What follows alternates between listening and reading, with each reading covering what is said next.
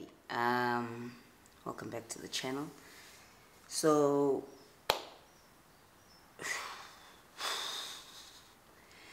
I've been trying to find my glasses all morning because I feel like I would feel better protected having my glasses on, but I can't find them. I'm pretty sure I left them at the office. Anyway, I want to try and do this video in one take and get it over with. But if you have been following social media in South Africa for a couple of days, Jup was trending. Jup is a media personality in the country, and he was trending for like a little bit of a snippet that went up on MacG's social profiles that he was going to be on MacG's show. And he trended for, really, according to me, all of the wrong reasons. But that's a story for another day. And yesterday, with everything that was said by Jup on MacG's show, yesterday, Amanda DuPont, another media personality, another celebrity in the country, came out and said that Jup had violated her, for the term of using words that are appropriate enough for YouTube. She came out and she said Jup violated her for 2 years. And something about that video, that Insta Live that she did, triggered me in more ways than one. Now you need to understand, I live in South Africa. We are faced with gender-based violence cases every single day. We are hearing about women who have been killed by their partners. Right now there's a case of Katleho from PE, whose partner killed her and dismembered her and all of that. There's just something with regards to GBV every single day in this country. I can't even look at the lens. But something in what Amanda DuPont said that triggered me immensely. I think it opened up something that I had laid dormant for years, and I think I'd taken it and I put it in a little Pandora's box and I locked it away and didn't ever want to address it. And it was through some of what she said that I feel, for me, brought it all back. And I remember when I saw that Insta Live, just before that Insta Live, I'd seen the tweets where she had said Jup had violated her for 2 years. And I wasn't so much shocked. I was talking to my friend on the phone and we were talking about it. But even saying that, I was still talking about it properly, like there was no issue, right? And then I watched her Insta Live. Firstly, I'm really sorry to Amanda DuPont and all the other women who have now recently come out for what Jup has done to them. Secondly, I applaud her grace and her spirit in what she said in her Insta Live. I applaud to see what a wonderful woman she has become and her strength through all of it. And thirdly, I thank her, because had it not been for her Insta Live, I wouldn't be sitting here doing this video right now. I look so weird. My hair is a mess. I'm just... So, this is going to disturb me. Sorry. So, then I woke up this morning and I woke up to my sister's video. And I lost it. I lost it for my sister, and I lost it for myself, and I lost it. And then that's when I felt like it's time to use my platform for all the good that I use my platform for, but it's also time to use my platform to speak and share my truth and own it and put it out there so that it just doesn't control me anymore, so that I don't have to hide it away in a box and not think about it anymore. So that's why we're here today. Hang on 2 seconds. There's 2 incidences that have happened to me that I've never shared with anyone outside my family members. One of which happened when I was 17, and the other happened when I was 28.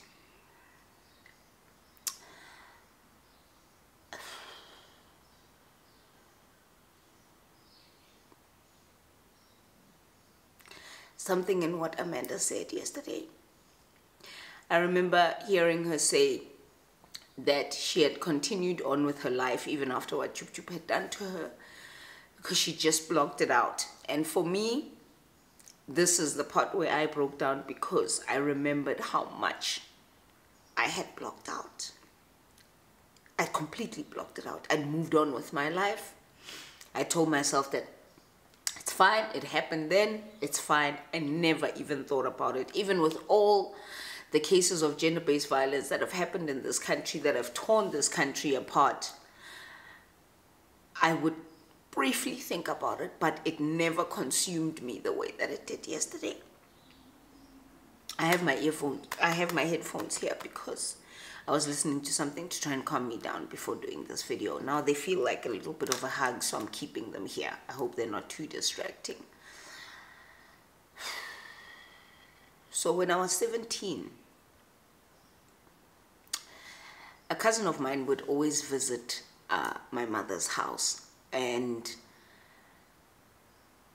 he introduced me to this one friend of his, and I liked the guy, and I thought that he was cute and whatever. I'm gonna try and do this as fast as possible because I know I tend to just go on and on. And eventually, you know, every time he would go visit his friend who lived in my area as well, I would go with him. So eventually I figured out where he lived. And when my cousin would go back to his home after the holidays and all of that, I would visit this friend. And I remember asking my cousin, saying to him that, would you have a problem if so-and-so and I like got into a relationship? And he would always say, no, no, why, no. So I decided to defy his wishes. And I started sneaking around to go and visit him. Started hanging out. Initially, he was just so sweet.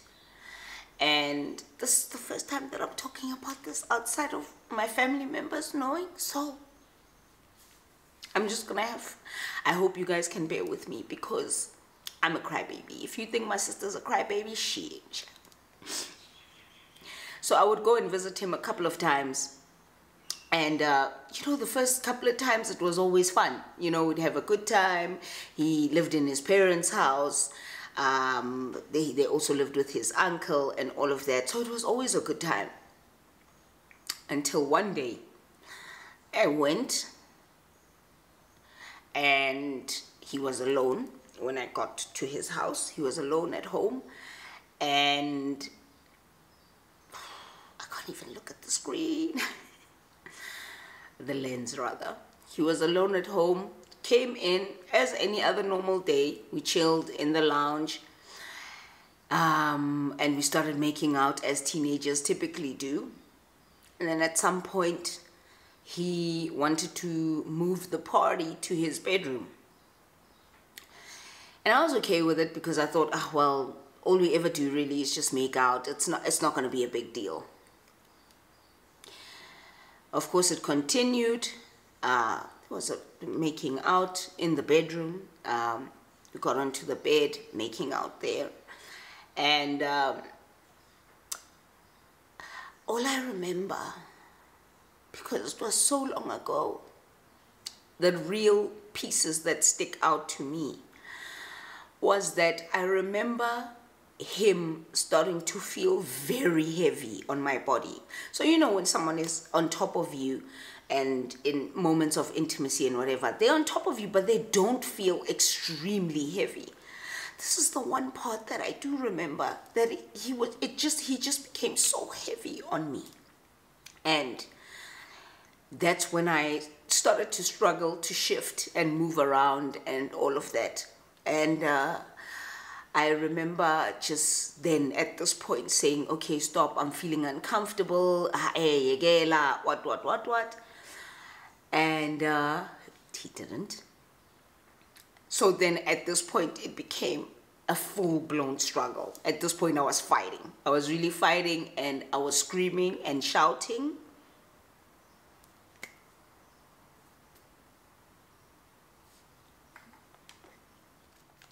And I remember at some point I screamed and I shouted, and he still just felt really heavy on me. Forcefully kissing, this pulling at, tugging at my clothes, trying to remove my... Anyway, that's a little bit TMI. I remember at some point I struggled so much that I tried to wiggle out from under him. And this is the point where we fell. And again, I remember the bed was here and the wall was here. And I remember when he fell on top of me. And when he fell on top of me, he continued, pressed me down. Can you imagine how strong somebody must be when they press you down with this part of their arm? They press it down across you here, and the other hand is in places where it shouldn't be. At that time, I was a virgin. And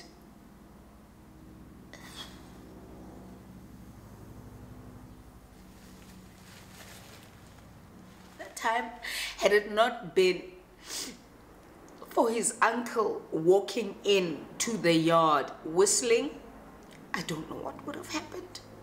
Because at that point, he was already, his hand was where it shouldn't have been, and it was painful and tugging and all of that, and he was trying to get my jeans off, because that's all I ever wore around that time. I just wore really tight jeans because I thought they were cute. And he would just try and tug and tug and tug, and it was painful and it felt like it was too much. And I kept on screaming and shouting and pleading. At some point I remember saying to him, okay, it's fine, we can do it, just let me, you know, let me just recuperate, eating is lungise and whatever, let me just try and figure it out. And I think he knew that if he got up from here, I was gonna bolt. So he continued to do what he did. I silenced this phone. Why is it? Oh, I didn't. Had it not been for the uncle coming in and hearing my screams and hearing me shouting, and the uncle saying, it's funny, another thing that I remember is that the bed was here and the wall was here, and there was an ironing board just here. And I remember the struggle was so rough to get him out from on top of me to get out, that the ironing board fell. So when it fell, it hit the bed, and it was like literally on top of him. It was sitting at an angle like this. I keep remembering that memory. I keep going back to that. And I remember after that, the uncle walked in and he heard my screams, and then the uncle started shouting, like, stop what you're doing, stop what you're doing, because he had locked the door into the house and all of that. Had it not been for the grace of God and the uncle, I really don't know where I would be. I really don't know if I would have a different story to tell, a worse one. But I remember he got up from me and he opened the door, and he tried to go off and talk to his uncle or whatever. When he opened the door, I ran out. And I remember running home, just crying, just running and running home and crying. And I got home, I didn't tell my mom. For about a week or two, I didn't tell my mom or my cousin anything. And then at some point I did. I told them, and they lost their shits, and my mom wanted to go over to his house and all of that, and I begged and I pleaded and I said, it's fine, I'm not talking to him anymore, it's fine. And it's funny, I remember in the times that I would go to visit him before that fateful day, he would like host parties at his house and all of that, and friends would come over. And I remember at some point when Amanda Dupont said that he would always try to have sex with her when there were people around. I remember how he would always try and drag me into his bedroom, lock the door, and then I would always try and make out with me and all of that, and I would always say, there's people here, we can't do that, there's people here. Somehow in those instances I got lucky, I guess, because he would just stop.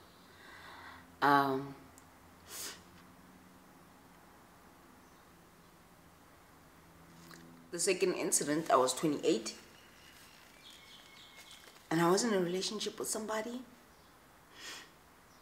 and I remember everything was fine. He was great. For a long time he was great. And I remember at some point we were sleeping and it was at night, and a message came on through to my phone on WhatsApp, and the message came in and it said, hey babe, something like that, some basic like that, right? I didn't see this message, and at the time I hadn't enabled my WhatsApp to hide messages like that, whereas now you can just have the WhatsApp notification come in, right? So at that point you could see who the message was from and you could see what it said. Hey babe, right? Basic. But the guy, it was a guy, and the message came in at I think around 11 at night. I was sleeping. I woke up in the morning. I believe he saw it. He saw that message when the phone kind of, lit up. He saw the message and he went to the bathroom, and then he went back to bed. In the morning we woke up getting ready for work.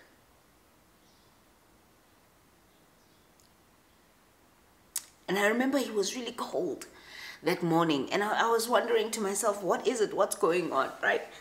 And all I remember was him grabbing me by the arms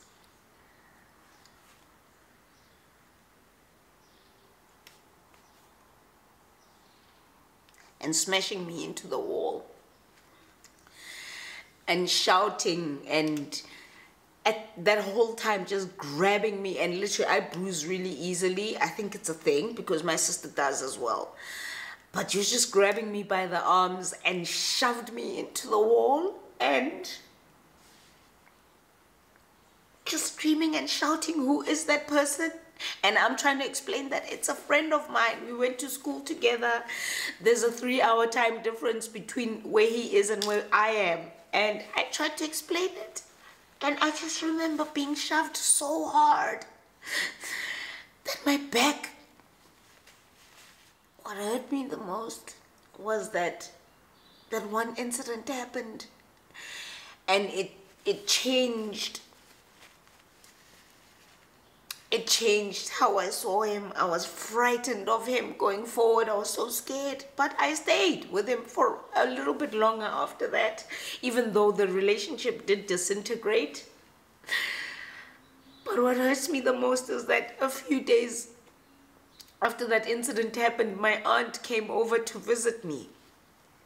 And I remember going into my bathroom to take a bath, and I closed the door to coming to the bathroom. I closed it, which I typically don't do. I always keep the door open, whether I'm doing a wee-wee or whether I'm bathing, whatever.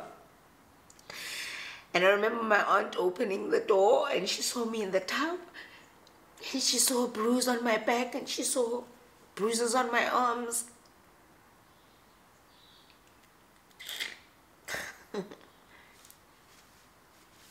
And I remember for the remainder of that time in that relationship, I was just afraid. Most of the time, I was just scared and afraid.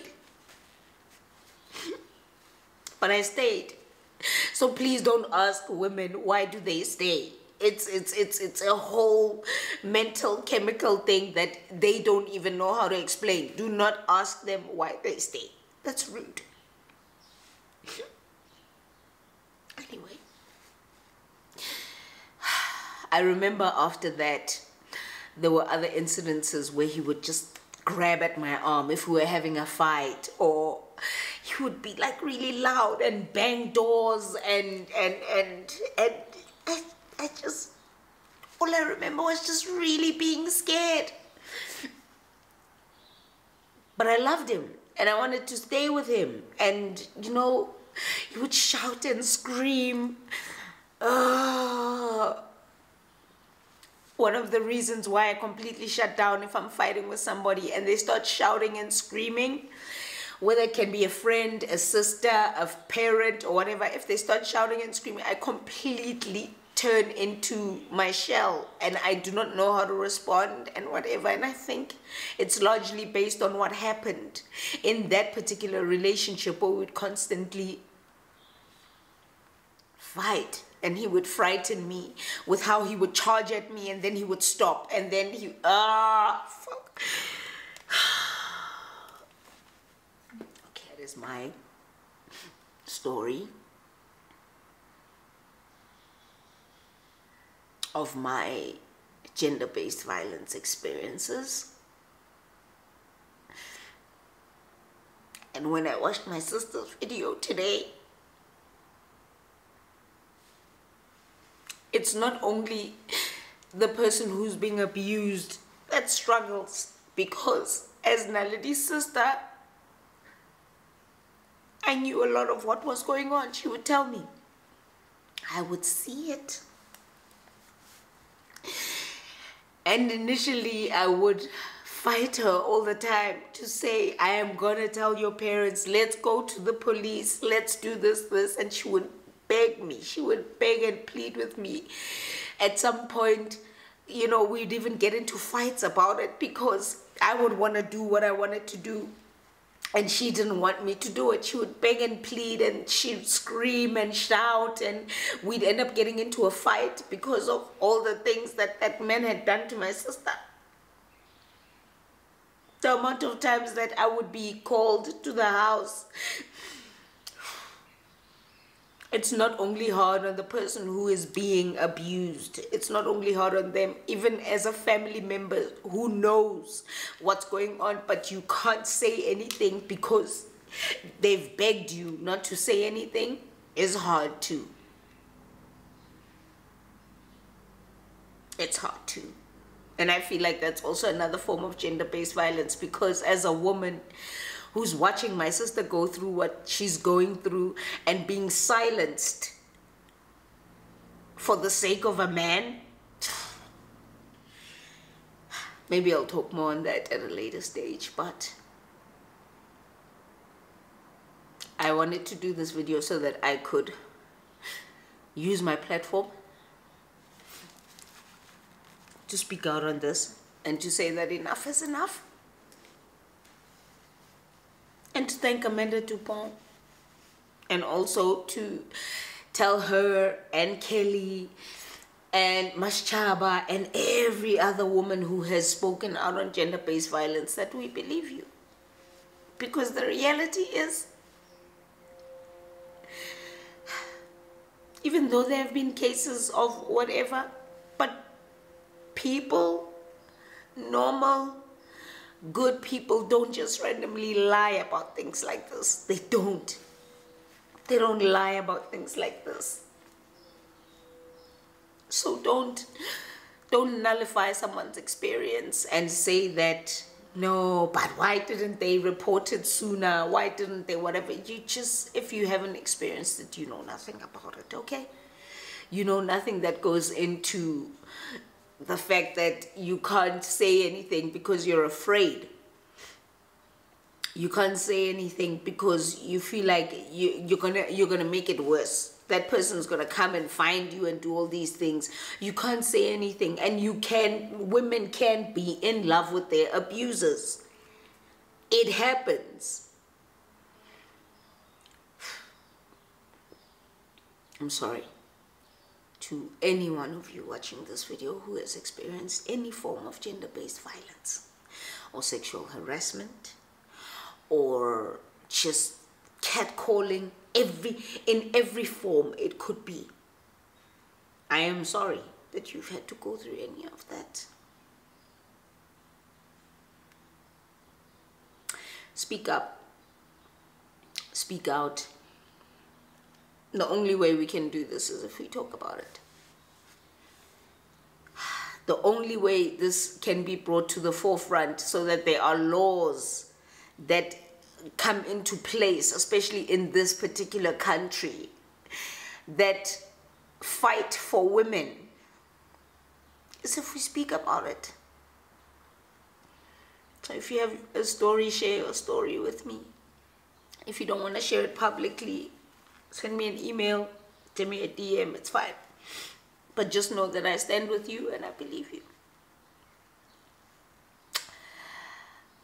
That's it.